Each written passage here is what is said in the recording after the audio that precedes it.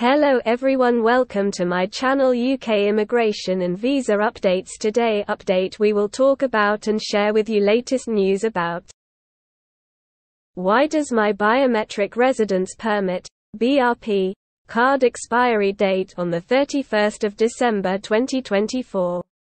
After you have been granted a UK visa and receive or collect your BRP card, you may notice that the BRP card expiry date is the 31st of December 2024. This is despite your UK leave permission having been granted for a longer period.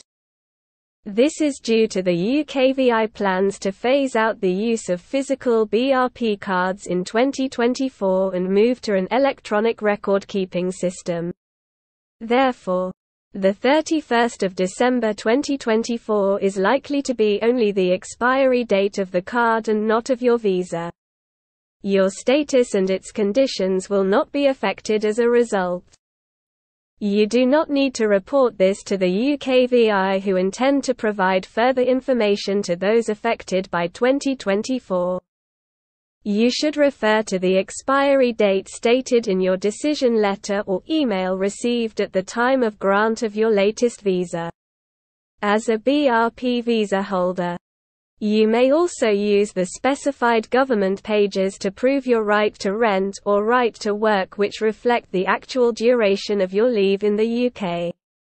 How will you prove your status after the 31st of December 2024? Since the UKVI will be replacing physical BRP cards with a new system by this date. Instead, you will have access to a personal UKVI online account with the details of your immigration status, which can also be used to prove your rights in the UK, such as working, studying, and renting in the UK. This is expected to be a similar system to the currently available to EU nationals under the EU settlement scheme, who do not hold a BRP card and instead can view their UK status via the government website. This change reflects the Home Office intentions of moving the majority of its operations to an online system, which we have observed in the recent years.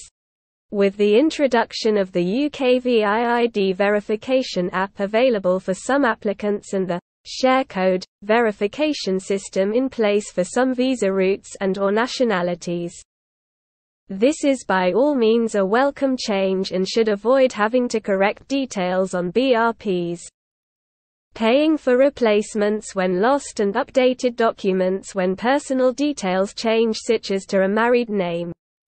These details will be reported and reflect electronically instead. In conclusion, the UKVI will provide more information in 2024, and you do not need to report the